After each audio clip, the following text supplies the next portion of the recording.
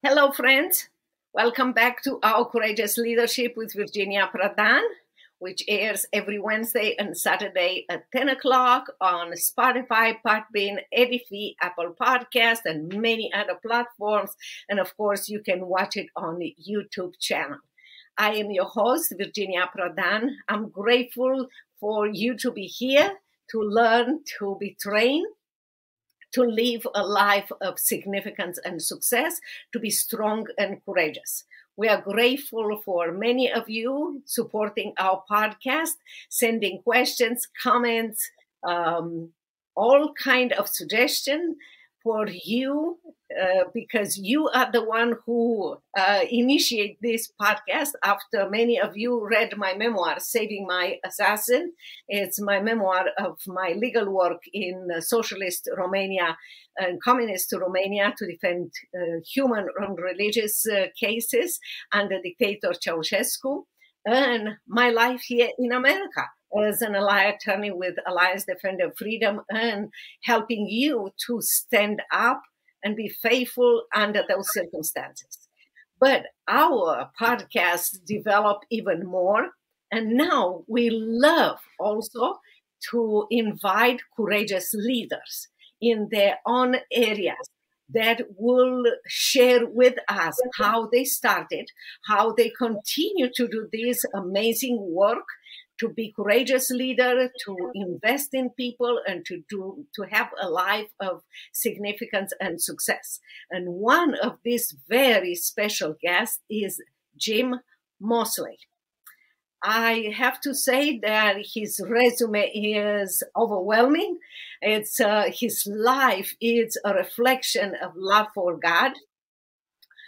He holds a bachelor degree from Hampshire College in Massachusetts, and a master's degree in theology from Liberty University. He has earned a PhD in Bible Exposition, and after that, his name became the Bible History Man. He wrote 25 books. He held many executive positions like World Vision, FedEx, Ferriari International, Newpost, Brinks Inc, and many more. He owns now a transportation business, has 4 children and 2 grandchildren, and lives with his wife and 2 golden retrievers in rural Massachusetts. The bio is even longer, and I will let Jim to say more about himself, introduce to our audience. Thank you so much for coming to our podcast. Well, thank you so much for having me. I appreciate it, Virginia. You know, I was really amazed by your story, Saving My Assassin. I was telling that to my wife on the back porch, and she was so astonished to hear the dramatic story. And you know, I have a ministry called the Bible History Guy. You can find that at thebiblehistoryguy.com. And I just finished writing a book published by Whitman Stock called the biographies of Jesus' apostles, ambassadors in chains. And I was struck listening to your story, how much of what you went through in a different way was what the apostles went through. Because I think a lot of people don't really know whatever happened to the apostles. Well, if you remember when Jesus was resurrected and he went fishing with Peter and John on the shore of Galilee, he made a comment that Peter was going to die in a way that he didn't want to. People were going to take him where he didn't want to go, and he eventually was crucified upside down by the Emperor Nero. But Peter had to ask the question, well, what about this man, John? You see, and so the rumor went around that John would live forever, but of course that wasn't true. That's not what he meant. But what we see is that the apostles actually all died, except for John. They all died as martyrs. Maybe one other didn't die as martyr, but most of them did. And I was reflecting on your story, because when you think about it, here you were in a country with an oppressive and anti-Christian, irreligious government. And we have in Romans 13, Paul tells us to pray for the government, because he says that God has put those people in power. But I think we forget about the fact that there are other parts in the Bible that say differently. So when Peter and John, when the Sanhedrin told them, stop preaching in the name of Jesus, they said, no, you have to judge. Is it better to listen to God or listen to you? And they continued to preach in the name of Jesus, and they went to jail for it. Or, for example, Daniel, when Belshazzar, asked him for a favorable prophecy, he said, no, I'm not going to give you a favorable prophecy, and I reject your appointment as an official in your kingdom because tomorrow you are going to die. and he did. So what the Bible teaches us is, what your story tells us. We should pray for our leaders when they are aligned with God, but we should align with God instead of our leaders if they are not aligned with God. That is so true. We should make that line in the sand and say, I support you as government if you are a godly one, because I respect God and God put you in control of our security and a few other things, and we support you with our taxes. But when you ask us to go against our own God, we're going to remain faithful to God. There is no way out on that. And we are grateful for that. We are grateful that God is teaching us how to react in this situation. And I believe that one of the reasons why the Lord didn't allow me to be killed by the socialist government is for now to go around the world, not only in America, and show people what God is able to do in one life. I'm under 5 feet tall. I was 82 pounds in Romania. So there is nothing impressive about me. It's impressive about God in me. And God can do the same thing in each life if we allow God to do that. Well, I think, it's amazing that your story is unbelievable because I didn't know that you were under 5 feet tall. And I remember you telling me a story about, I guess it was dark in your office, and out of the shadows emerges this man who, did I get it right? 6'10". That's pretty scary with a gun, and you witnessed to him and he came to Christ. And, there's something about the testimony of Jesus which has always provoked violence in its opponents. You look at even the Apostle Paul before he became a Christian, before he met Christ on the Damascus Road. He not only did he stand by and hold the cloaks of the people who killed Stephen, the first martyr, he approved of it, and he went beyond approving. He says himself, he went throughout Jerusalem, pulling people, Christians, pulling them out of their homes, committing them to jail, breathing threats of murder against them. And I have a feeling that if he breathed threats of murder, he probably managed to carry out. Maybe he didn't murder them personally, but he probably caused their execution. Yeah. Which probably explains why Paul later on was always eager to collect money for the poor of Jerusalem, because even though he probably understood God forgave him, he probably never forgave himself for those things that he did. That might be the case, but I also use many times my story and how God helped me to turn my assassin into a brother in Christ, because when he put the gun on my face and I was by myself in my office with a 6'10" feet tall man with a gun on my face, and I was under 5 feet tall, 82, there was no way out. I heard the voice of God saying, share the gospel with him. And I did share the gospel with him.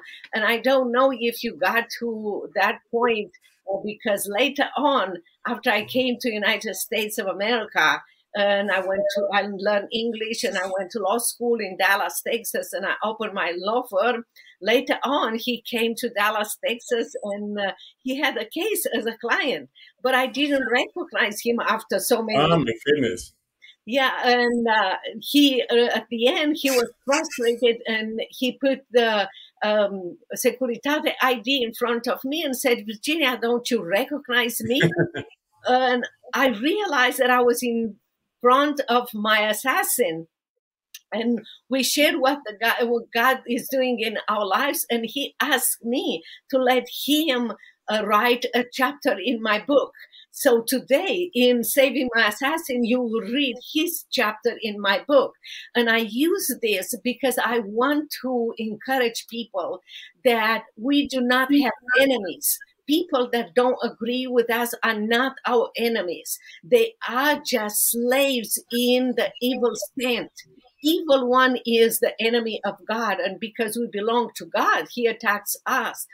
But our job is to share the gospel with them, with those people that don't agree with that. They might be violent, they might be making fun or mock us, but God wants to use us for his glory so he can bring them to Christ. And what you're going to read in my book, Saving My Assassin, what God is doing in his life today, it's absolutely amazing. So my encourage to people is don't look at people that don't agree with you, because those people are looking for God.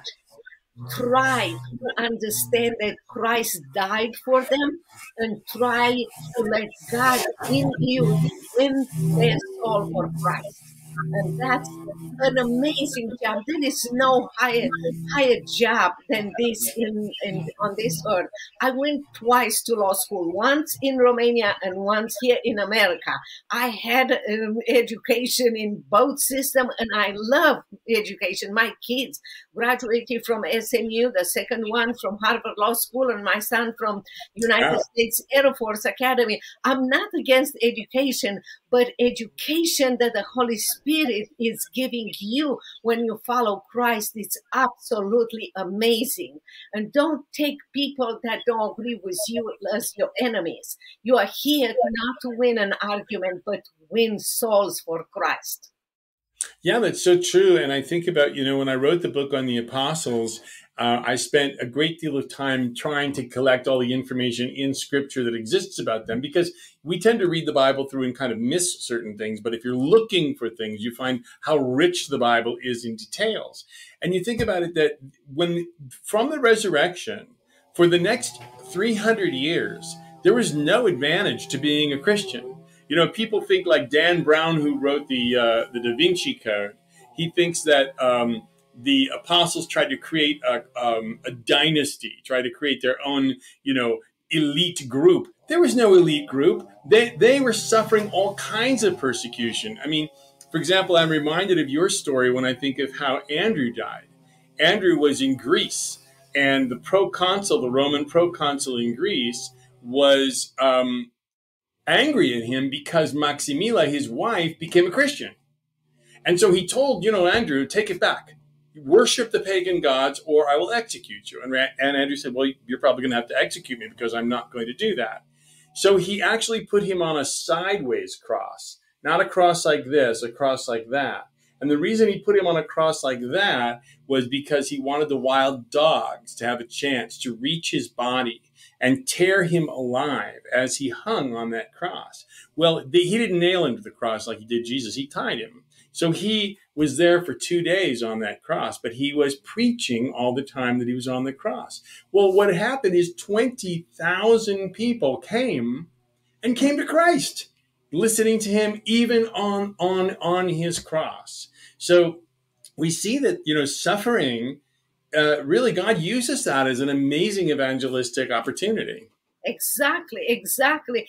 And we don't like discomfort.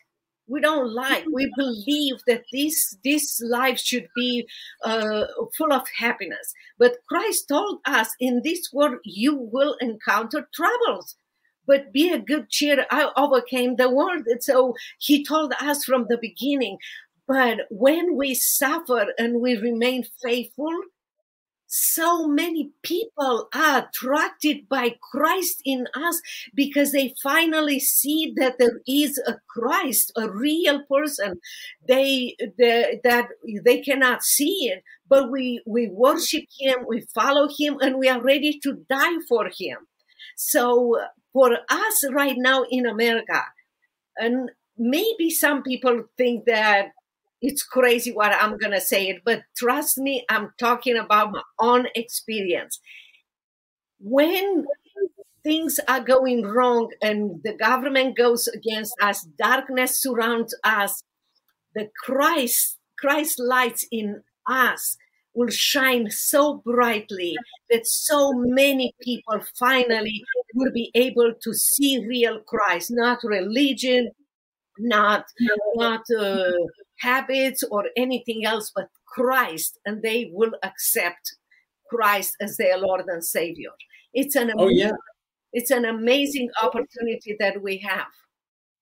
Yeah, and I think it's amazing how the example travels across time and space and things like that. I remember there's an early church father who wrote about how when Jesus was alive during his earthly ministry, the king of Armenia wrote him a letter and said, "It's a disgrace how the Jews are treating you.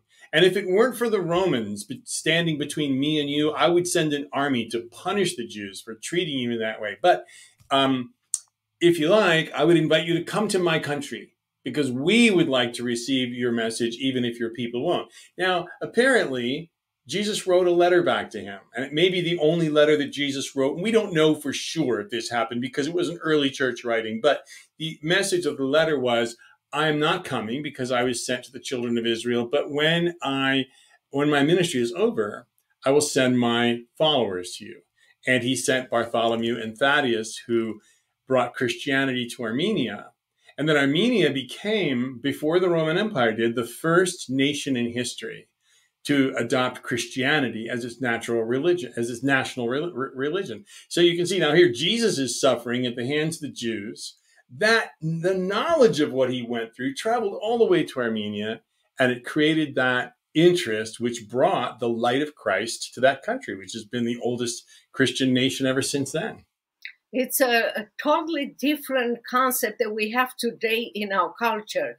The government, people that hate the Bible and hate Christian, they are teaching even our children that life should be full of happiness, full of not telling me the truth, the real truth. Let me choose my truth. Let me do whatever I want. In fact, what they said, I want to be my own God, and I want to do whatever it takes to do this. And many times I am wondering, I know several of private schools here in Dallas and in several other states are using my memoir, Saving My Assassin, as a part of curriculum. I'm wondering if your book, or you think about your book giving us a resource for those Christians, because Christian schools, because it's important for our children to see that yes, there is suffering, but there is a reward. Life here is short, and we will live forever with Christ. Those people, they were martyrs. Yes, he suffered for a few days on that cross, but the minute that he died, he went up to heaven. That's what the Bible tells us. And he is at the right hands of Christ, and he reigns there. That's what the martyrs' position is. So it's nothing. We don't lose anything when we are faithful to Christ. Well, I think that's right. And the point of my book, the reason I wrote my book the way that I did, is it tells the stories of the apostles. It tells what their world was like. It tells what their relationships were with each other. A lot of people don't know that some of the apostles, like James and John, were the cousins of Jesus. So these were not completely strange people. When I used to read, and I first became a Christian, how Jesus said, "Follow me and I'll make you fishers of men," I had the picture that, oh, this stranger shows up on the shores of Lake Galilee and says, "Follow me," and they drop their nets and follow him. No, they weren't strangers. They were cousins. James and John were cousins. Peter and Andrew were the business partners of James and John. They grew up in Galilee together as little kids. Galilee is a small place. It was not possible for them not to know each other. So there are these relationships. But the way that I wrote it is I wanted to tell the stories of the apostles so we could relate to them. We could figure out, what were they like? Well, it's not like many people think that they were poor and they were uneducated. They weren't. James and John had a fishing fleet. not just one boat. Their father, and they had servants to run their business. Peter and Andrew were partners of them. Matthew was a tax collector. He was obviously rich. So these people were rich, and they were literate. People always say, well, they were uneducated. But the only reason they say that is because that's what the Jewish leaders said about them, trying to insult them. But they wrote the best-selling books of all time. How do you get to be illiterate and do that? You know, yes, of course, the Holy Spirit guided them, but God chose them because they had those talents. So they did those things. And I did a lot of meticulous research in this book. So the book contains a lot of citations, a lot of scripture references, a lot of extra biblical references. But one of the things, in answer to your question, that I'm planning to do is take the stories and simplify them, make them very simple so that they can be understood by children, to a much wider audience. If I hadn't written the book the way I did, I couldn't simplify it. Because you can't start with a simple explanation and then prove everything you say. So when I say things like, Matthew was very probably the brother of Simon the Zealot. And you say, well, where do you get that? Well, now you can go to my scholarly book and I'll show how that can be demonstrated. But now I can simply say that in a much simpler form and try to help people understand, what was it like being a tax collector, right? Somebody who is working with the Roman government, and having a brother who's a zealot, who wants to overthrow the Roman government, and both of you end up on Jesus' team. And he manages to reconcile both. Yes, that is so true. I read somewhere, and I believe I'm right, that at one point in your life, you are not a believer. Oh, I was not. From the time that I was 12 years old, I believed that there had to be a God. I thought that was absolutely logical. So I don't understand atheists. I think that they aren't thinking logically, right? But I was anti-Christian. I thought that Christianity was a bundle of myths that were orally transmitted. I thought they were kind of silly and ridiculous. I thought I'd never be stupid enough to be a Christian. Well, what happened is I achieved a lot of education. And when I finally, I tried to become a Muslim. I studied the Quran. I went all over the world. I went to India. I explored every kind of religion, traveling everywhere all over the world to do that. But the problem was, in every religion, it was like picking up a telephone, hoping to find God. Not only was there no voice on the other end of the telephone, there wasn't even a dial tone. So in frustration, I finally came back to the United States. My sister suggested I go to a church. Well, I didn't really want to. I went to a church and I heard an altar call. And to be honest, I was not really very impressed. But I thought to myself, well, if I could travel across the Himalayas and meet the Dalai Lama, or if I could trek through jungles in Java to a Sufi shrine, I can walk to the front of this room to the altar and find out if I can meet God. So I went to the front and I prayed the prayer, sinner's prayer, and suddenly a light came on in my heart and I thought, well, that's probably just the atmosphere. But the light didn't go off. And then I realized I have a problem. My heart has become a Christian, but my head hasn't yet. So I began to try to figure out who was right, my heart or my head. And I began to try to take the Bible apart. And I found out I was never able to do it. I was never able to find a problem or a contradiction or a flaw in the Bible. And I realized to my shame that all that time of my life, I was arrogant and wrong. And the Bible was the inerrant truth. I hope that people realize that there is nothing wrong, to question God, nothing wrong to find your way, and because God is waiting for you, God is going to answer. And I hope those people that are still looking for God, they will have the opportunity to search like you did, because look what God has accomplished in your life in so many ways and in so many opportunities, and we're so grateful for that. Before we close, would you tell our audience where they can find you and your books? Sure. Everything is on my website, which is thebiblehistoryguy.com. So it's very simple, thebiblehistoryguy.com. I have a radio show. You can listen to broadcasts on that website. You can see all my books. I've written 18 books on biblical theology. You can see that on the website. And I have a blog where what I try to do on that blog is so many people ask me questions about the Bible where they, just like you said, they're skeptical. And that's great because one of my little mottos on my website is faith is the daughter of doubt. You are never going to get to faith if you don't get there through doubt. You doubt and you look for answers and then you find faith. And so you can find me there in all my books and all my materials, and you can email me through that site. Thank you so very much, Jim, for coming to our podcast. We love all the values and everything, ideas that you share. And I hope that people will go to your website, will see your books or buy your books, and being even more involved in blogging and your podcast and so forth. Thank you, Virginia. It's such a pleasure to be with you, and I really admire everything about your story. It's been a great inspiration reading it. Thank you. Thank you so very much. Appreciate that so much. Thank you so very much, everyone, for returning to our podcast, Courageous Leadership with Virginia Prodan.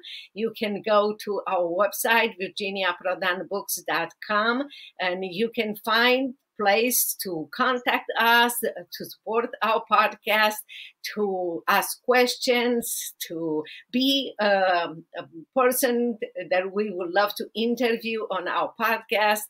And most of all, I hope that you will go to Jim's website. And even if you have doubts, even if you don't know if you want to believe in God or not, today might be the day.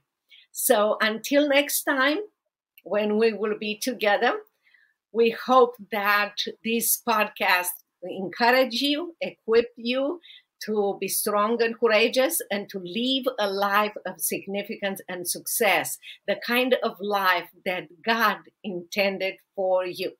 Until next time, God bless you. Bye-bye.